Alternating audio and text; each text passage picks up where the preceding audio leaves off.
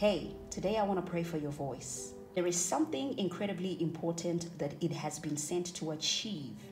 And let's come into agreement with what God wants to do with your unique sound. Our prayer today is, Lord, may those that are called to hear me find me. I pray in the name of Jesus Christ that may your tribe begin to gravitate towards you.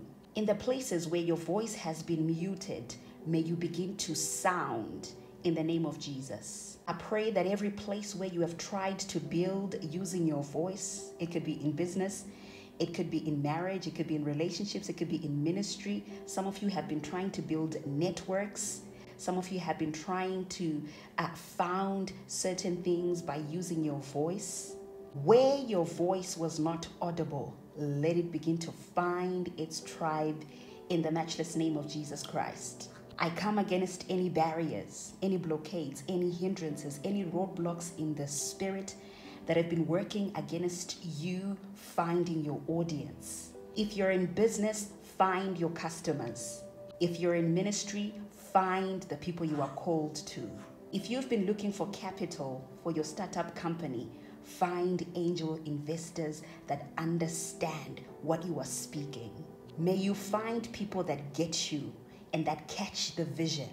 I declare and decree that in the rooms that you found it difficult to be heard, may you begin to be heard in the name of Jesus. May God announce you. May God amplify the sound of your voice. And may God cause every person sent to hear you to begin to gravitate towards you. In the matchless name of Jesus we pray. Amen and amen. Now remember, we are on a 21-day prayer challenge, praying for our voices. Invite someone on the journey. Share this video with someone that you know needs it, someone you love, someone you want to win. And if you happen to be in Cape Town in November, I want to see you for our Find Your Sound gathering. The Lord is about to do a mighty work and He needs your voice in the army. See you tomorrow as we continue to pray for our voices.